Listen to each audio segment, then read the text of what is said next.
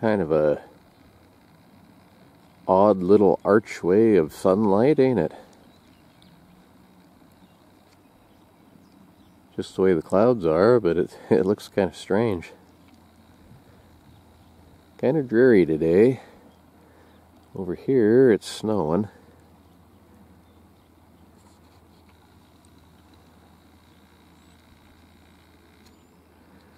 It's not all that warm. A couple of days ago, man, we got spoiled. It was, according to our thermometer, it was 79, which I don't think it was. It was warm, but I don't think 79. Yeah, 80 degrees is pretty toasty, and I don't think we had that. But today I ended up turning the power on down here at the fairgrounds, and I've just been kind of puttering. Cindy's down putting stuff in the restrooms down there where she needs, and you know, those restrooms, they're brand new, and they never opened them up until the fair time last year, and so they're not set up. There's no shelves or anything in there. I need to build some shelves in the supply rooms and all sorts of fun and exciting things like that you don't want to see anyhow. Kind of what I'm doing in here. I'm still organizing stuff and puttering around. But, boy, I've been seeing a lot about honeybees lately. You know, maybe it's been there in the past, but I don't think so. And they're saying that this year is one of the biggest die-offs in history. In fact, let me see if I can find that here. It's on my phone.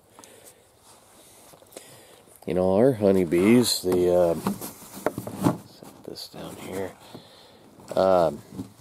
We lost them again this winter. They were doing so good, and I don't know what's happened to them. You know, about the time we decided to get into this, I started hearing about all these bees all over the world dying off, and it figures. We got bad timing generally, but I didn't really expect to have this kind of problems. Okay, millions of bees have died this year. It's the worst bee loss in recorded history. The U.S. beekeeping industry is in crisis over the shocking and unexplained deaths of hundreds of millions of bees over the last 8 months, which would have been about the time we lost ours. It's an unfolding disaster for the industry.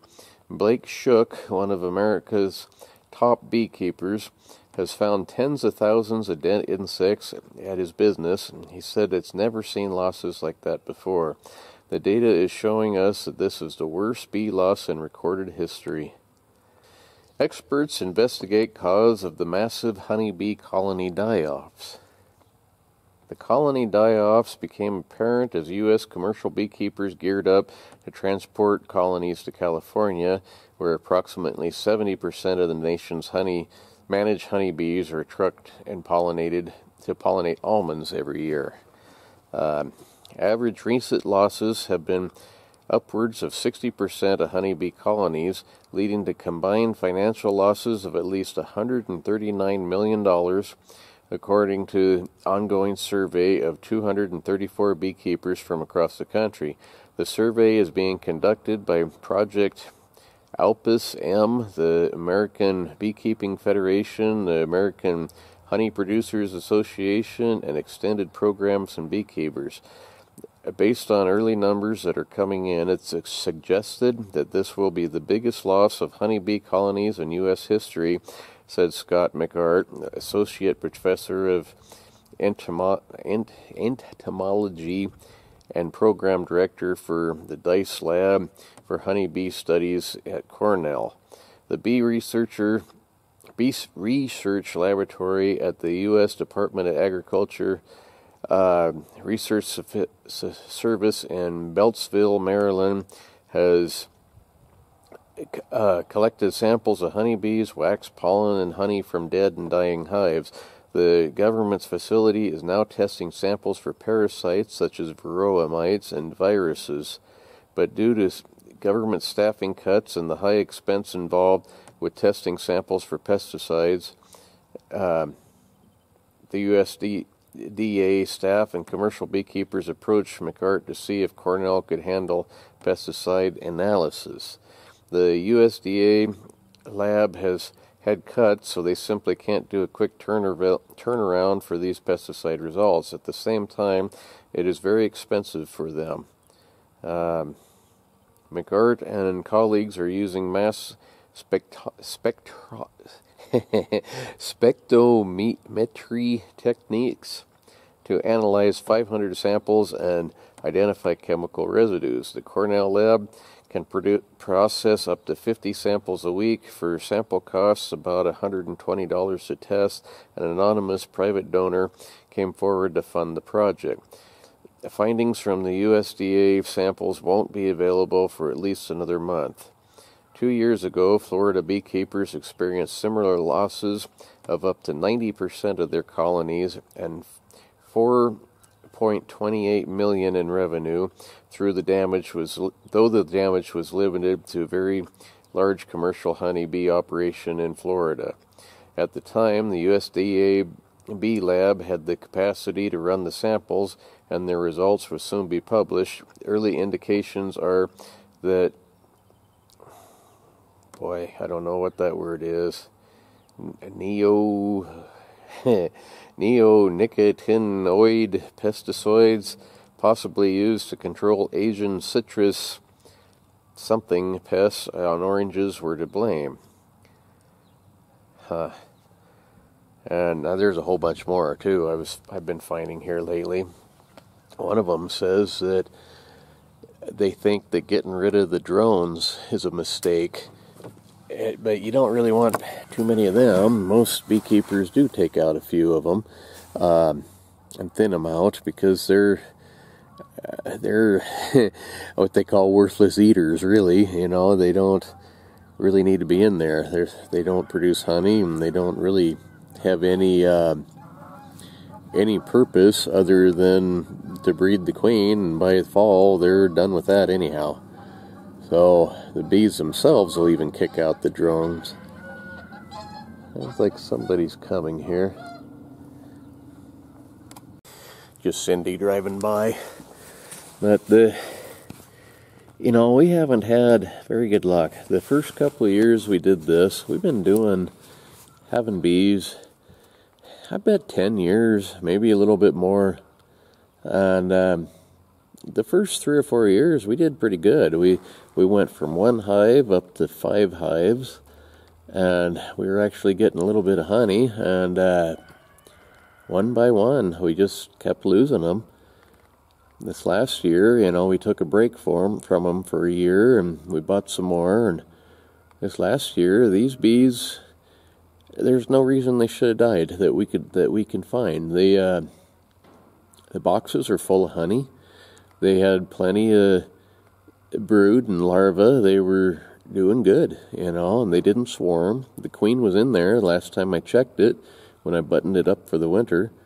And somebody said they thought I had a mouse in there, but I had mouse guards in there, and I never saw any sign of it. Even after we found them dead, there was no, mouse turds or anything in there. A mouse shouldn't have been able to get in. So I don't know what happened, but when I went to check them, there was no noise. And usually you can hear them buzzing a little bit, even in the winter, and you open them up, they're moving around in there, and nothing at all a bunch of dead bees. So kind of sad, and it's expensive to buy what they call a nuke, which is I think short for nucleus or something.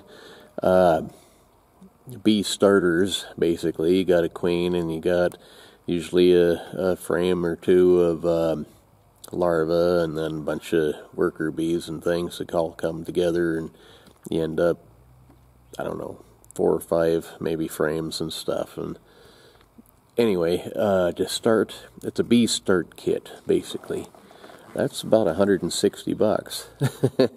And so we got one of those, they made it through the summer doing great.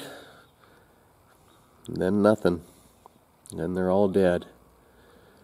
I was talking to Dan, the guy that he sold out now, but he has had Salmon Valley honey for years and years. He's made his entire living off of bees for as long as we've known him, and that's been probably 30 years, probably longer than that. And he's good at it. He had 1,000 hives. He sold all but 100 of them. Decided he was going to retire with 100 hives. That's still a lot of work.